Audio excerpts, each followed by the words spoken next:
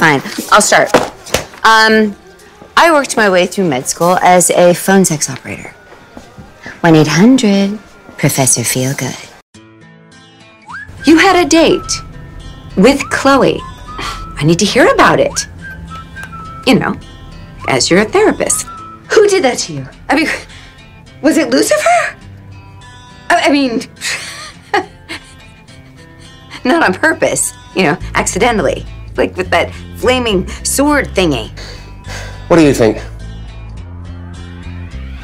I think that I followed about half of that. Oh my God. I had sex with the devil. Okay, duct tape. Trust me. This stuff's amazing. Doctor, please, what delicious message was she sending me? What about Hitler? You went to medical school, correct? Many years ago. Good. So you'll be the one bringing me back from the dead. I can't do this. The brain only lasts 3 minutes after death. Or so I read. Just now. Like on the ride over. Why am I doing this again? The sandwich is Hitler? How did you actually torture Hitler in hell? I mean, is his cell next to Idi Amin's? Or Mussolini's? Or is there kind of a tyrant wing in hell? Okay, so that was God back there, as in capital G.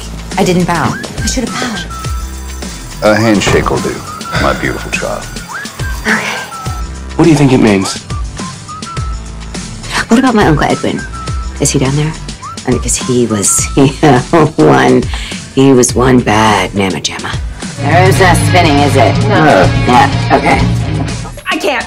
You do it. No. No, the deal was you kill him, I bring him back. But you're the doctor. Okay, you're the demon from hell. Okay, clearly this woman is having some serious trust issues. Clearly. Really? Or maybe she's just a raging bitch. What makes you think you'd go to hell and not heaven? There are things you don't know about me. Why do I even try? Because you're an incredible woman. Oh, I walked into this with my eyes wide open. Chose to be your friend. And face all that comes with that. The good, the bad, and the crispy.